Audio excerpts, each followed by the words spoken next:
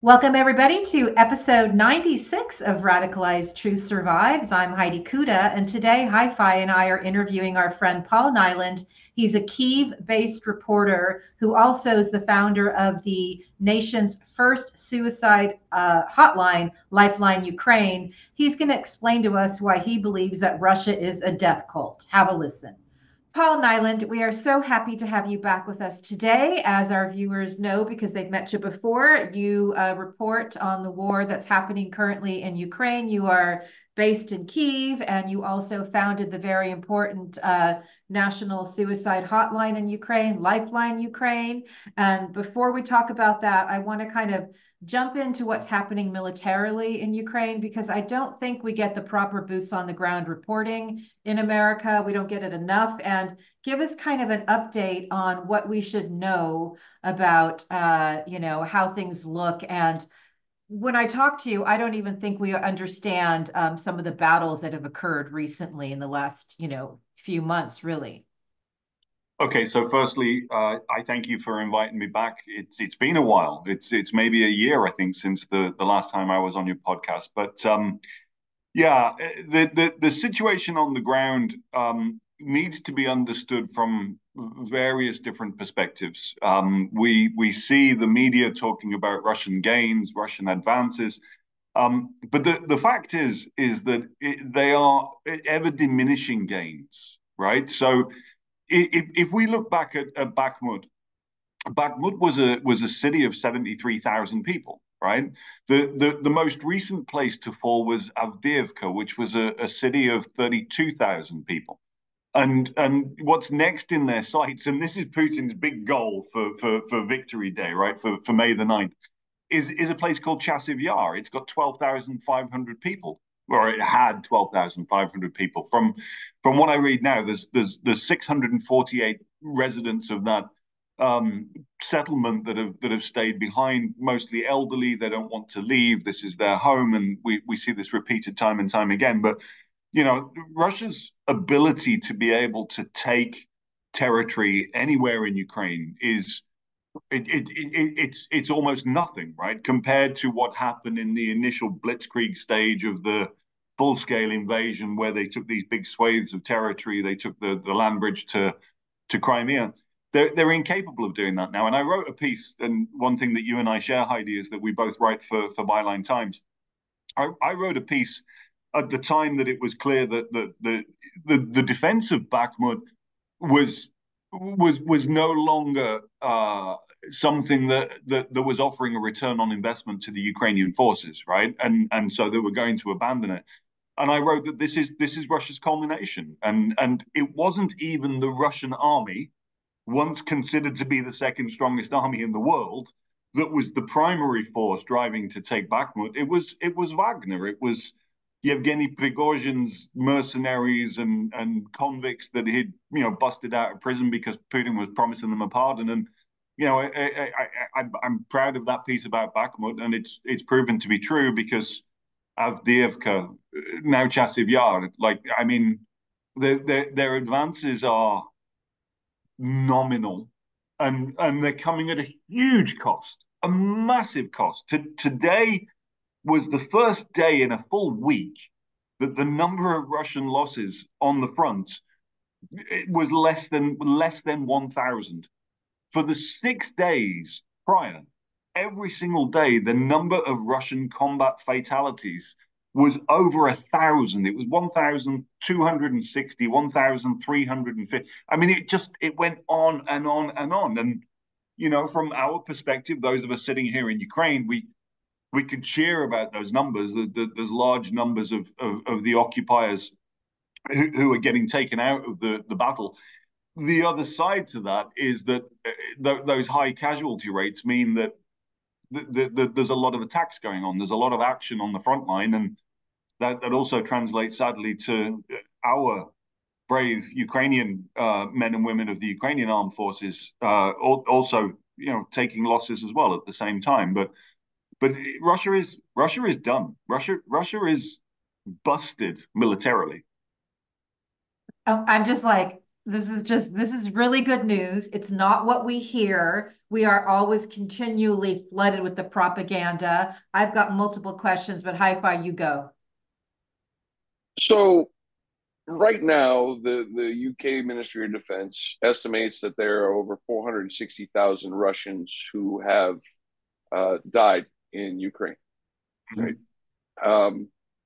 Um, what do you think has changed with the Russian people that they have this appetite for the slaughter of their citizens? Because I think back to Afghanistan, and they hit 100,000, and people in Russia were freaked, Mhm. and now three, four times that in Ukraine, but it's okay to the Russian people. Is it just the brainwashing of the Russian government? What is Okay, so the Afghanistan comparison is very interesting because that was a conflict that the Soviet Union were involved in for a decade of war, and they saw a fraction of the casualties that they've seen here in just a little over 2 years in Ukraine. Um, I saw this report from the UK Defence Ministry as well, and it was 465,000 dead and wounded, not just dead. okay? But in a Western expectation, we would expect to see the killed in action to wounded in action ratio to be 1 to 6, 1 to 7, something like that. But with the Russians, it's probably like 1 to 1, right? Because they don't do medivac. They're not taking people off the battlefield who might actually have a chance at surviving if they were to get medical care, and they haven't been doing that since day one. I mean, it's even worse than that. It's not just leaving people to bleed out on the battlefield. Anybody who's retreating is shot by the Russian side. They're shot by these barrier troops, which has been a age old Russian stroke Soviet tactic as well to motivate people. I suppose is the best way that we describe it. But Russia has become, and it is exactly as you put it in your question, Hi-Fi, um, a result of propaganda. Russia has become a death cult.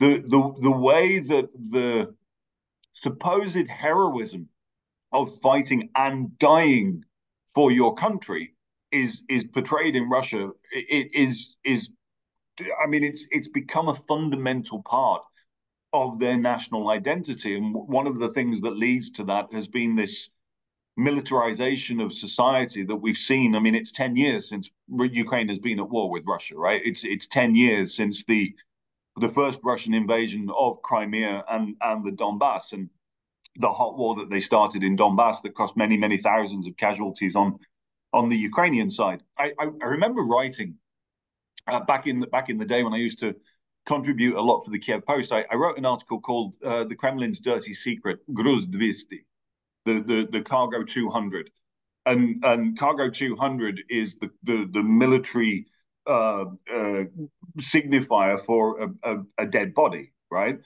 And I wrote an article about how Russia was covering this up, and this was, I don't know, 7 years ago, something like that, 7 maybe 8 years ago. And the closure of the St. Petersburg soldiers' mothers group, the harassment of journalists that were trying to go to the cemetery in Peskov to look at freshly dug graves and so on there, because at that time, obviously, Russia was denying that they were involved in the war in the Donbass, which was just as usual for Russia. It was a lie, but over this period, yeah, the propaganda, the domestic propaganda that the Kremlin churns out has done this. It has turned this country, I mean, into a fascist state. I've written about that for Byline Times as well. The definition of fascism and how Russia meets all of those criteria. It is a fascist state. It's also a death cult, and I mean it's a place where people are indoctrinated through propaganda into believing the lies about the reason for this war. I watched a documentary by Deutsche Welle yesterday on the indoctrination of the people, and in the closing minutes, there was an older woman. I think she was like 86 years old or something like that. And when she was asked certain questions, and she was like, "So why are we fighting this war?" And her response would be, "Well, it's against the Nazis." And when she got the answer out, which is what she's programmed to say, she then laughed. Like she knows it's bullshit. She knows it's a lie. And there was another example that came shortly after that as well. I think it was about liberating territory, right? No, nothing's being liberated. It's being obliterated. But again, she did the same thing. After she came out with her answer, parroting the propaganda from state media, she laughed. They know what they're doing. And again, that is a contributing factor to why Russia is a fascist state because of the mindset that they have developed there amongst the Yes. overwhelming majority of the population. So one of our former guests, Volodymyr Demchenko, he said Uh-huh. for this war to end, he said that Russia needs to stop existing as a nation state. Would you agree with that? I mean, given what we're seeing, given how the Russian government has turned their people into this cult, is it time for a dismantling of Russia? So I disagree with the sequencing, but I agree generally with the principle. What is going to happen, I believe, after Russia's defeat, is that the current Russian Federation is going to splinter into various different constituent parts. There's areas of minorities that have been just devastated by their losses. I mean, we see so many casualties, for example, from Buryatia, and you know, the huge numbers, massive percentages of their local populations have been sent to be slaughtered in Ukraine, and I believe those kind of examples of these regional areas that have a claim to some degree of independence, I think that's what's going to trigger the splintering of Russia. But the catalyst will be Russia's defeat in Ukraine, Yes. Right. and then it will be the local demands of the people of those regions for them to secede from the Russian Federation itself. But I mean, all this will follow the Yes. end of the Putin regime and the current Absolutely. It has to be the end. Kremlin circle. Yeah. It has to be the end of the Putin regime. As you've been talking, I've been thinking about how it should be absolutely wildly illegal to participate in these types of mind hacking operations. And essentially, calling Russia a death cult is so perfect. We interviewed Dr. Ian Garner, who explained how they indoctrinate the children. He wrote Z Generation into the hearts of Russia's fascist youth. And it shows how they are absolutely breeding this type of fascism into their children. And you explained it so incredibly beautifully that it must be something that is defeated. And that starts with Ukraine defeating Russia. And that starts with then Putin's regime absolutely being annihilated and dismantled. And yes, this decrepit empire must be splintered off. I don't see any other way out. So thank you, both of you, for that incredibly thoughtful conversation. And as we talk about propaganda, Paul, I know you pay attention to what you're seeing in America and seeing this type of death cult speak, bleeding its way into America. And what are your observations? Because we write a lot about the propagandists and it's just, they're not hiding it anymore. The people like Tucker Carlson, Alex Jones, Mike Flynn, they don't cloak it anymore. They're full on, you know, Tucker Carlson, Alex Jones, full on platforming Alexander Dugin. And when you see that, what would you like to tell the American people? Well, first of all, I thought it was absolutely hilarious that Marjorie Taylor Greene's stunt with this mugger hat, this "Make Ukraine Great Again" thing that she did at this press conference, has totally backfired on her, and everyone's gone, "That's brilliant. Where do I get those hats?" And people are starting to manufacture them now. So yeah, that's cool. But I mean, Alex Jones and Tucker Carlson, right? So I saw a piece yesterday. Tucker Carlson was on Josh Rogan's show, and he was lauding Alex Jones as some kind of prophet who's getting like divine inspiration and insight to be able to say such profound and deep prophetic things. Why It's didn't he see himself losing $1 billion in a court case? you just made exactly the point that I was going to make. Hi-Fi, thank you. Yeah, the guy owes $1 billion for lying about what happened and being a monster to the families of children who were slaughtered in Sandy Hook. Like that's who Alex Jones is. Tucker Carlson, I mean, going to Moscow to interview Vladimir Putin is bad enough, right? But then that he would give a platform to that fascist Alexander Dugin as well, as though he's a guy whose ideas, he's a philosopher, they deserve some kind of hearing. No, the man is a fascist. That's what he is. Alexander Dugin has called the people of Ukraine cockroaches and said that we should be exterminated. That's all I was going to add. Genocidal fascist. Like he's called for the genocide of Ukrainian people. And So for new viewers who haven't tuned in yet, they should know that Alexander Dugin actually created the National Bolshevik Party in Russia, and that was Nazi Bolsheviks, Nazbol, right? That's who Dugin is. yeah, and with regard to genocide, that's a really, really important word, and it's a very important point to cover. Again, for Byline Times, I wrote an article, and I took the definition of genocide, and I wanted to explain how what Russia is doing in Ukraine and to Ukraine qualifies as genocide. So I took the 1948 United Nations Convention on Genocide, and there are five criteria, and to qualify as committing an act of genocide, you need to be doing one of the five, and Russia is actually doing all five of them. Yeah. All five of them, and I've explained it in great detail. And the funny thing was with that actually was I'd written the article, and I often when I write something, I'll put it to bed, and then I'll come back the next day, look at it with fresh eyes, do a little edit, add in some hyperlinks of supporting evidence and everything else. And in that period between writing and returning to it, Dmitry Medvedev, the one-time pretend president of Russia, who was just a placeholder, Puppet. obviously, for 4 Yeah. years, the puppet, yeah, and fellow criminal of Yeah. the St. Petersburg era with Yeah. Putin.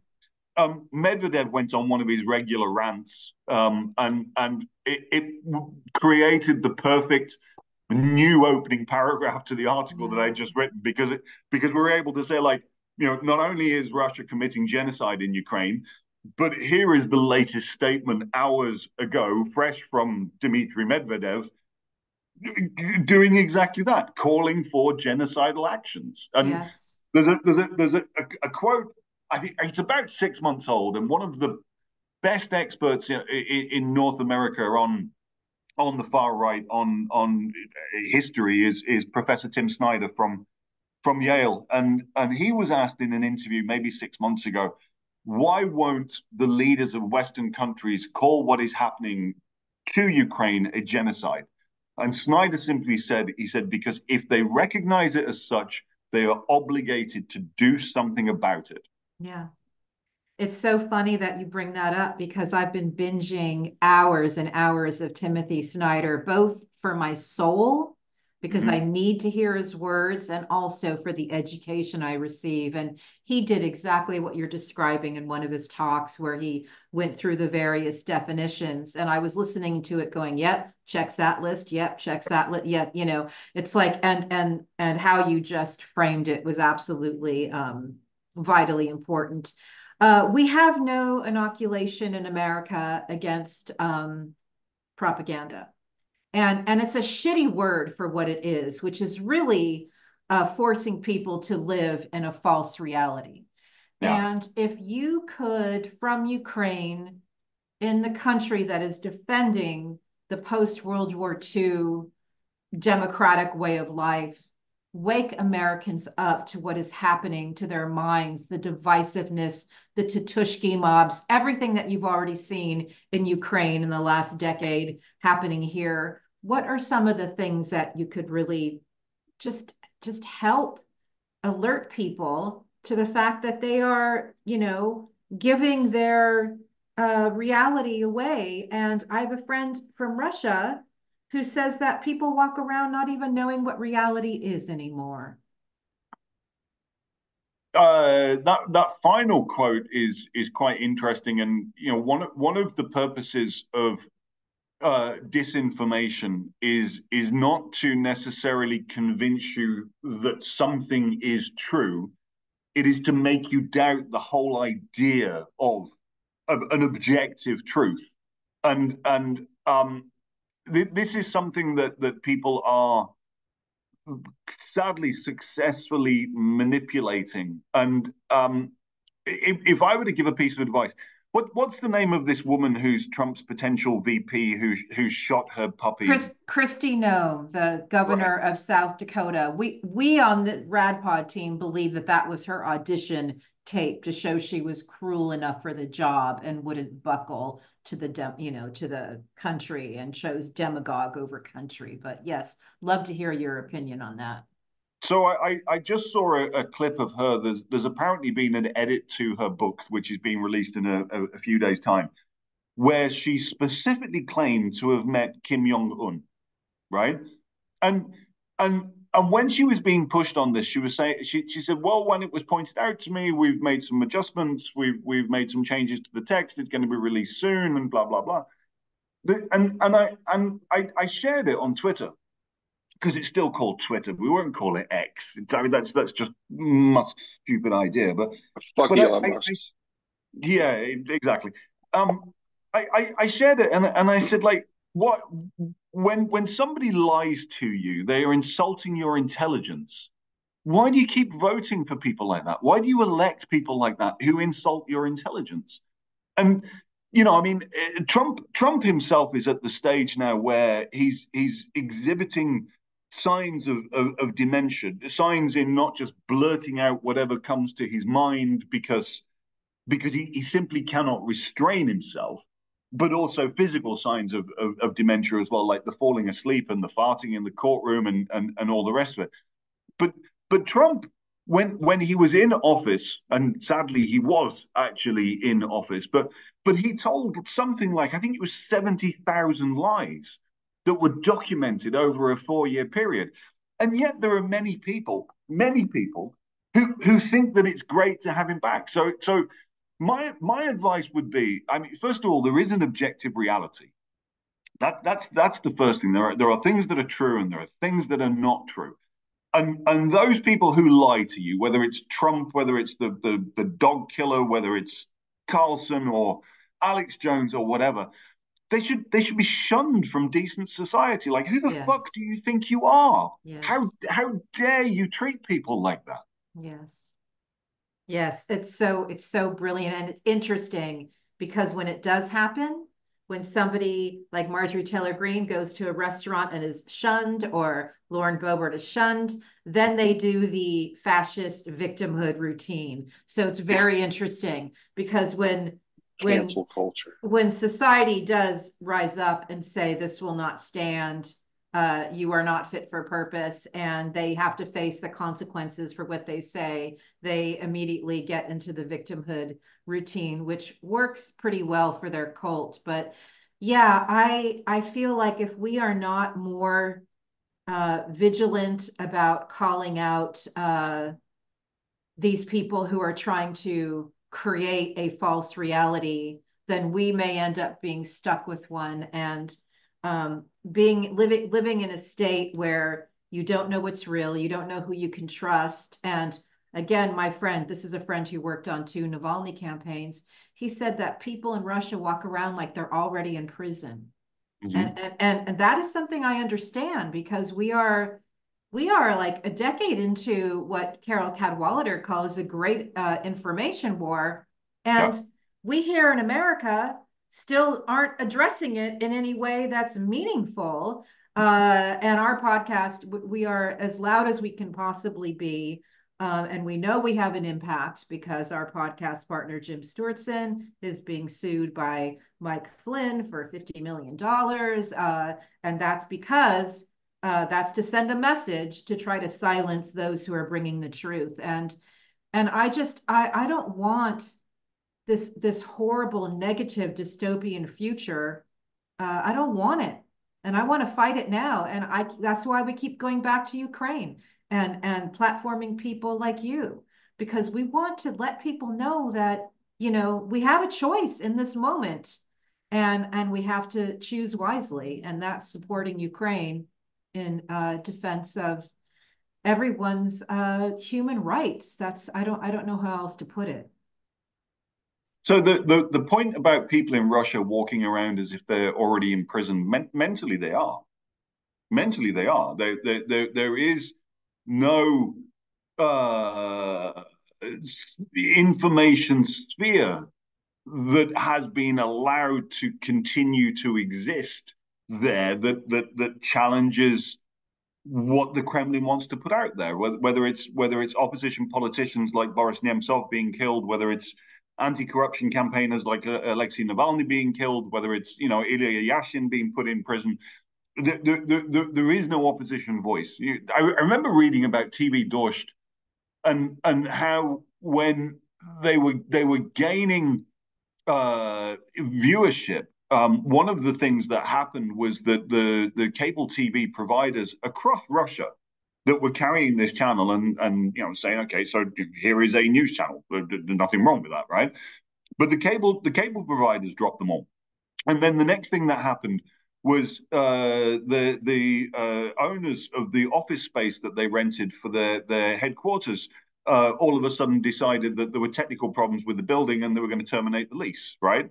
And then the next thing was that all of their advertising revenue was being choked off and everything else. Like that, there is the systematic shutdown of anything that is opposition related, be it media, be it political sphere, be it the descent of the common man or woman on the street or child on the street, against what is going on in that country. I mean, that's I think there've been and it's a truly pathetic figure if you put it in perspective that this is a nation of 144 million people. But there's been something like 19,400 prosecutions in Russia since the beginning of the full-scale invasion for discrediting the army, right? Anybody who says anything, and then going back to the old Soviet tactics of denouncing each other and reporting on each other and that kind of stuff. But anybody who says anything is, they are literally imprisoned, and so they're metaphorically, mentally imprisoned as they go around now. But yeah, I think with Mike Flynn, and I watched there's a documentary about his religious crusade that he's Holy on. War, Mike Flynn's The Holy War. Yeah, the Holy War. And I mean, if you're going to convince people of a false narrative, then you can start with people who are already believing in fairy tales, right? I don't want to insult anybody's religious beliefs. We understand. I'm a non-believer, but that would be the well that you would go to drink in first of all, and that's precisely what he's done. But what they're doing isn't like a part of Christianity. It is Christofascism. Yeah. It is their intention to use the extremes of a particular religious group within the United States to further a fascist agenda in the United States of America. And it's truly shocking to see the extent to which some people are ready to buy into it. But that also leads back into what you've just said about the victimhood piece as well, right? Christians always like to put it out there that they're being persecuted. It's a central part of their identity. So it's an easy fallback for them to say, "For me, I'm being persecuted, and it's because of my faith. It's because of my opinion. It's because of this." As Hi-Fi just said, it's cancel culture. It's whatever it is. Yeah. Help! I'm being oppressed. It's so interesting to hear you say that again. I'm so grateful for your observations from Ukraine about what's happening in America. Much like you said when you quoted Timothy Snyder on why don't they call it genocide, because then we'd have to do something. It's the same thing with what you described with Mike Flynn's tactic, why we don't have more people reporting on it. Because, A, anybody who reports on it gets sued by Mike Flynn, and B, because then we really have to do something about it. And right now, everybody's hiding under the cloak of free speech. And I would say orchestrated mind war is not free speech. And that's what we have been tasked with dealing with here in America that is still going unaddressed. Hi-Fi, you have an important question. Well, I just need to point something out real fast. Lord Haw Haw during World War II, broadcasting Nazi propaganda, was treated as a traitor, right? Instead, we have Tucker Carlson being supported by the Mercers and Musk to broadcast his, vile propaganda to America. How do we not see the complicity amongst these players and in continuing the genocide in Ukraine and amplifying, what's going on in Israel and Gaza. But here's my question to you. I have seen over the last year a apparently Russian co-opted GOP stand in the way of aid for Ukraine for a very long time. Right. Yeah. And finally, Speaker Johnson gets it. Whatever it was, something worked, and we've passed that aid. I almost feel like we're standing around patting our backs. Hey, great, we passed aid, but how is it going in Ukraine? Is that aid been deployed? I mean, I still hear that Russia is moving forward. You're saying it's small villages, okay, true, but still, any kilometer of territory is a kilometer that will need to be won back. Is the aid coming? Is it being deployed? What's happening in Ukraine? So let me just roll back to the period before the supplemental was actually passed, right? From our perspective, from a Ukrainian perspective, and I mean, it's not just that I live here. I have lived here for 21 years. I stood on Maidan during the Orange Revolution, the Revolution of Dignity. I've got a big Ukrainian national patriotic tattoo here. I consider myself to be Ukrainian. And from our perspective, the delay on aid, I mean, frustrating isn't the word, right? And I can't even just put a colorful adjective in front of that to make it strong enough. This has been a matter of not territory being lost only, but of lives being lost. It has been a matter of life and death. And I watched last night. There's a new documentary on Netflix called The Hardest Hour, and it's a 2 hour montage of Ukrainians filming themselves, TikToking themselves, communicating with friends, sending videos to family, whatever it might be. And they've put together 2 hours of this. And when I tweeted about it last night, I said, having watched that, and it was hard to watch, right? Because I mean, the opening period of the full scale war was exceptionally difficult for absolutely everybody. And I said then, like, if you watch that, you have to ask yourself the question: why was there ever any debate about whether to send tanks and jets to Ukraine? Like, with what we've been subjected to, with what has happened to this country at the hands of those barbaric invading bastards, man.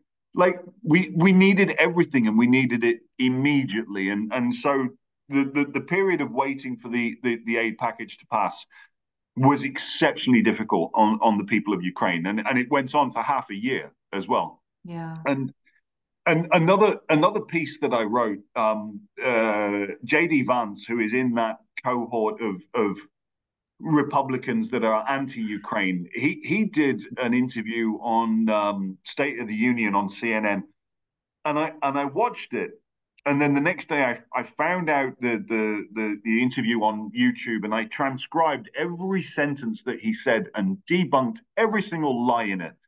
It was full of lies and disinformation, and the arguments that people make for not aiding Ukraine, that Zelensky is buying mansions or yachts or whatever. Ukraine is a corrupt country. Come on, seriously, Russia is the corrupt country. I, I do need to, I do need to point out that JD Vance is only in office in Ohio because of financial and other support from one Peter of our Thiel. yeah, our oligarch Peter Thiel. And so he just parrots. I call him a Peter Thiel replicant. He just parrots whatever, he's instructed to parrot. He's programmed to lie like that. And again, what you just described are narratives that some people believe because they listen to somebody who they believe is a senator tell them these things. And, we know that playing whack-a-mole with lies has not been effective. Mm-hmm. What's effective, I think, is what you just said, and figuring out a way, since America is so bad at dealing with actual treason, maybe it's literally shunning these people into not wanting to do this type of propaganda anymore. A lot of them do it because of mice. It's money, ideology, compromat, ego. But it's infecting the country that I love. And I'm doing everything I can to try to come up with clever ways to make it stop. And, you're So living, yes. let me quote you back to you, Heidi. About 5 minutes ago, you used three words in sequence: orchestrated mind control. And orchestrated is a key element of that. It is orchestrated. And the former chess grandmaster Garry Kasparov wrote recently that he said, he said and I guess it's a bunch of different scientists in different labs doing similar experiments and arriving at the same conclusion. He said it's perfectly reasonable for various independent people to arrive at the same correct conclusion. It is not possible. It is not possible for various individuals to arrive at exactly the same lie. There is no coincidence in this. This is most certainly orchestrated, exactly as you said, and that's why I became a journalist to fight back against these lies a decade ago when the initial invasion of Ukraine began. I remember being horrified during the Revolution of Dignity that we were like the people who were participants were being called right-wing extremists and Nazis. And I'm like, that's not at all what is happening on Maidan. These are ordinary, as it is in Georgia right now as well. These are ordinary men and women of all different backgrounds, of all different ages, that have all come together at one point and said, "Fuck it, enough, enough." And that's what happened on the Maidan. But then the end of the revolution was the 22nd of February when Yanukovych took exile in Russia. And it was the 27th of February that the military operation to first of all take Crimea's parliament building and then surround the Ukrainian bases and take over the broadcasting infrastructure in Crimea. I mean, it all unfolded very, very quickly. But then a few weeks later, when they're organizing their referendum, this whole idea of Nazis in Ukraine came back again. And there were billboards around Crimea with the outline of the peninsula, barbed wire across it, and a swastika in the middle. And it said 16th of May, this is your choice. I mean, it's absurd. And the reality is that actually Ukrainians are, as again Tim Snyder said to Marjorie Taylor Greene in a congressional hearing last week, there's no popular support for any kind of far right or extremist group. None of them have ever made the threshold to get representation in parliament. The Ukrainian people just don't vote for them because we're not Nazis. Yes, It's I know. ludicrous. It's ludicrous, but then some people buy that. There's some utility, though, in there. Again, my friend who worked with Navalny on multiple campaigns said that there's some utility in Putin always pointing the finger about fascism and Nazis when he, in fact, is a fascist. Yeah. So there's something there. There's something there. Obviously, he's hearkening back to World War II and defeating fascism. That's, the flag he's trying to wave, but he himself is a fascist. So I don't know what we can do with that type of messaging, whether it's some sort of internal self-loathing, but there's some kind of utility there. And again, we see this all the time. We deal with a group of, again, propagandist is not a great word. I wish we had something better.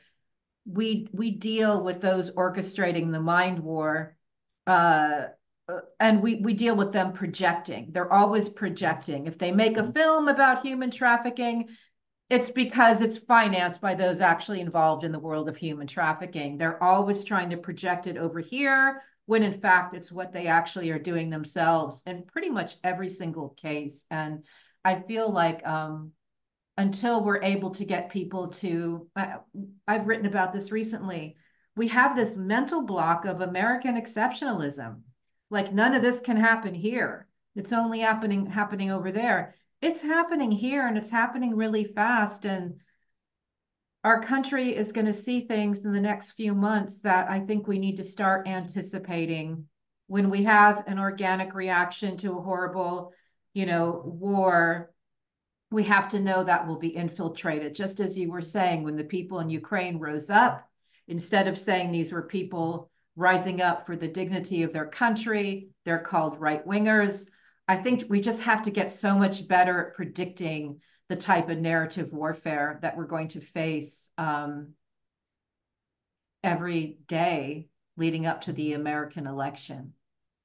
So the first thing that I want to say actually is that I do think that America is an exceptional country. I love the United States. I've been a guest in your country many, many times. I've been from Seattle to New York, Washington, D.C., Florida, Arizona. I mean, I've traveled extensively across the United States of America, and I really do love your country.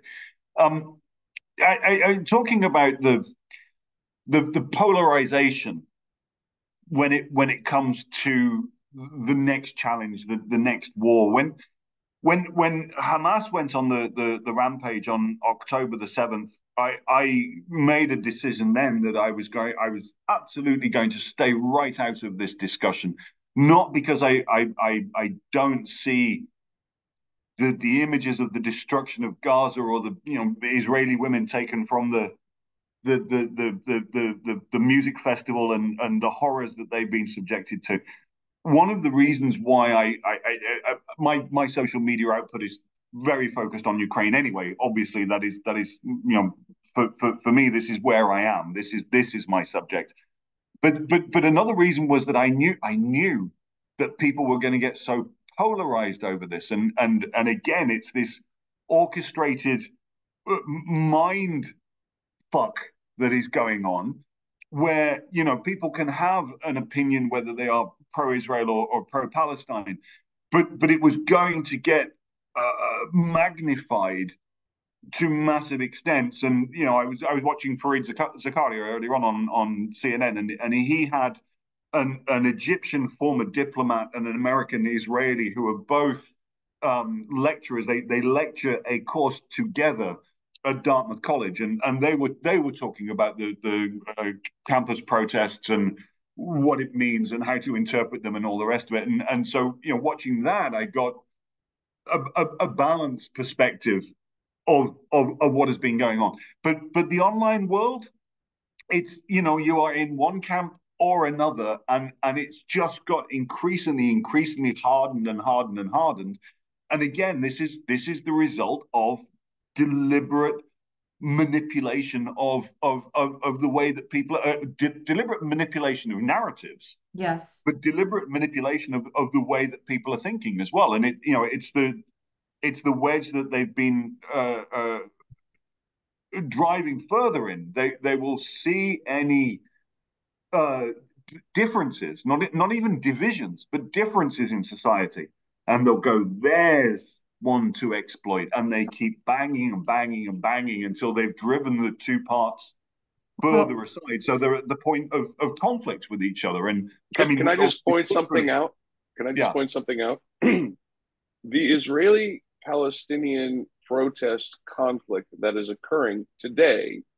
Now, I know Americans have no long-term memory, but I would just like to point out that in 2020, what we had was the Proud Boy versus Antifa versus BLM. You know, we had the Oath Keepers out there, and the country was going to burn. It was burning. The cities were on fire.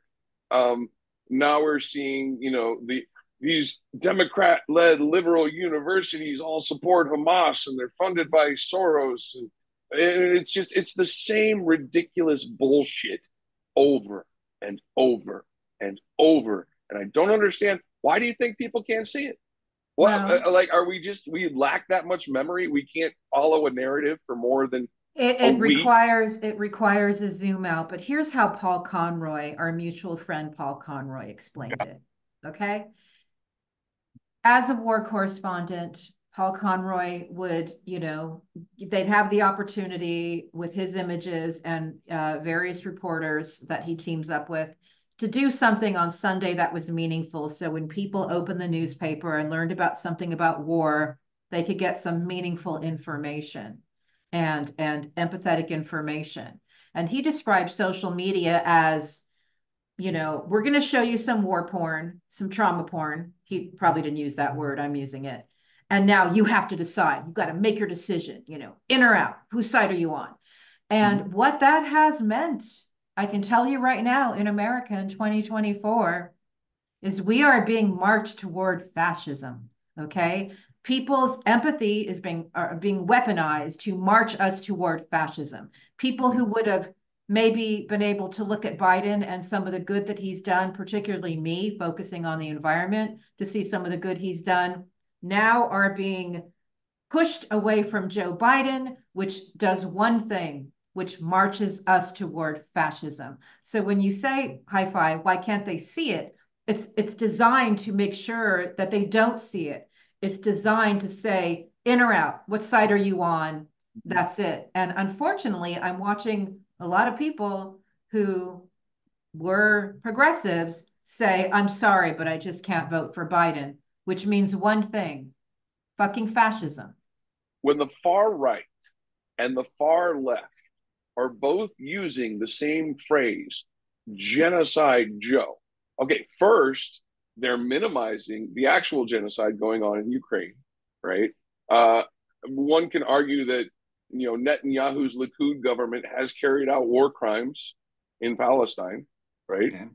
Um, it just to blame Joe Biden for these failings, to obfuscate what's going on from both sides, should tell you this far right, far left bullshit is exactly that, bullshit. All right. I'm not the greatest fan of Joe. He's doing some good. I just don't like politicians in general, I think. But anyway, if you don't vote Biden, you're voting for the fascist gas bag who is Putin's little toy. Yeah. I don't want to walk around America like I'm already in prison. There's a great reporter on CNN, the Irish chap Donny. I forget his surname now, but he's often talking to Trump supporters at rallies, and he asked one recently, like, if the election were tomorrow and the choice is Vladimir Putin or Joe Biden, who do you vote for? And the woman says, well, Vladimir Putin. I couldn't vote for Joe Biden. Yeah. Like, the narrative that he is old. Yes, he is. We know he's old, but therefore that means that he is senile, incapable. That is directly counter to the evidence that we have of what he's done during his presidency. He got the infrastructure passed. He's like it or not, and I see a lot of people supporting it, but helping families get out of debt with the student debt relief. The jobs numbers, again, the jobs numbers just came out. I think it was today or yesterday, and again, it's a staggering growth in the the number of people who are gainfully employed in the United States of America. By any metric, Joe Biden's presidency, yes, he might be a little bit slow when he's speaking, but he's, for his entire life had a stammer to deal with. By every metric, his presidency is a success. But conversely, what did Trump do, or what did the Republicans do with Trump in the White House in 4 years? They passed tax cuts for billionaires, and that was it. And put extremist judges on our Supreme Court. So those were the two successes: the tax cuts for billionaires, the Supremes. One thing I'd like to add about Joe Biden is that he has done more for environmental protections and for climate justice than any president in American history. And he right now is trying to save the North Atlantic right whale. There are only 360 left. He's now committed to trying to make sure that the North Atlantic right whale does not go extinct. And like that matters to me. I care about whales. If you look at Trump's legacy, it was rolling back regulations, rolling back environmental protections, marching us toward not only a fascist hellscape, but an unlivable earth. And it's like there's no both sides. But what you just said was very important about the choice between Biden and Putin. You vote for Putin. I understand that because, again, we're talking about orchestrated mind war. They have been dancing around the edges with Russia, and now the propagandists are fully delivering Putin and Dugin, to their cult. So it's not surprising. It is not surprising. On a happier note, Hi-Fi, you touched on this earlier. Whatever it took to get arms to Ukraine and to get that passed, is there any relief in sight? Are you seeing relief? Is it helpful? What do we know? Sorry, yeah, that was a part of Hi-Fi's question that I didn't get round to. So, logistically speaking, I mean, okay, the bill is almost $61 billion. It's not 61 billion that all comes in at once. It's going to be spaced out in tranches over months and months and months. It will be the amount of ammunition that we can physically receive into the country, distribute through the logistics networks to get to the front lines, and so on and so on. But we're talking about tens, hundreds of tons of heavy equipment. And that kind of stuff just doesn't get moved straight away. So inertia. It takes time. There was talk of an immediate surge because there was stuff that was lined up in Poland and in Germany that was ready to be immediately shipped into Ukraine. We've had here a national reserve, a stockpile of ammunition that was being rationed, and knowing now what is coming and when it is going to come in what kind of quantities, it means that we've been unable to loosen up the grip on some of the national stockpiles. And so the situation is not as bad as it has been, but we are still, and again, it's important to point out that this is entirely artificial. We are still in a situation where we have what's called a shell famine. We do not have sufficient resources to be able to respond in kind to the kind of artillery barrages that are coming from Russia. But in terms of Russian capabilities, here's another thing that's very important to note as well. One of the tactics that they adopted sometime into this war was buying these drones from Iran. Now they've also got domestic manufacturing capability for those things as well. But Ukraine has hit them with our long-range drones since. But then Russia took huge quantities, in violation of UN sanctions, by the way. But Russia took huge quantities of ammunition from North Korea, right? And so, talking about the Russian war machine, they have been exposed to be nothing like as people had assumed for many years. There is increased production of things like 155 millimeter shells. Scranton is now up to, I think, 36,000 units per month. And so what will happen is that over the coming weeks, more of this stuff is going to be shipped to Ukraine. The new stuff that's being produced is going to replenish your US stockpiles, which again, the money of US aid to Ukraine isn't cash that comes to Ukraine. It gets invested in the United States of America. It boosts your economy. It employs people in your country, right? Can you just say that one more time? It employs people in your country. It boosts your economy. Thank you. I feel like Teletubbies one more time. Like maybe if they hear it again, they'll understand. Is that the soundbite that you advertise this podcast with now? Yes, exactly. There's so many choices. So that's very, very, very, very important. And we are here just doing everything we can in our small but mighty way to be helpful because we realize just how incredibly important this is. This fight is for everybody who cares about democracy. And having a democracy right next to you for Putin is not a good look because he's trying to do everything in his power to make it look like democracies are failing, which is again part of that false reality that he orchestrates. I think it's very important to remind our viewers what you saw 10 years ago that inspired you to create Lifeline Ukraine. Remind our viewers what it's about and anything that we can do to help, because I realize in a time of war, the funding for very important things often gets lost or taken away. And what can we do to help? So anything you can tell us.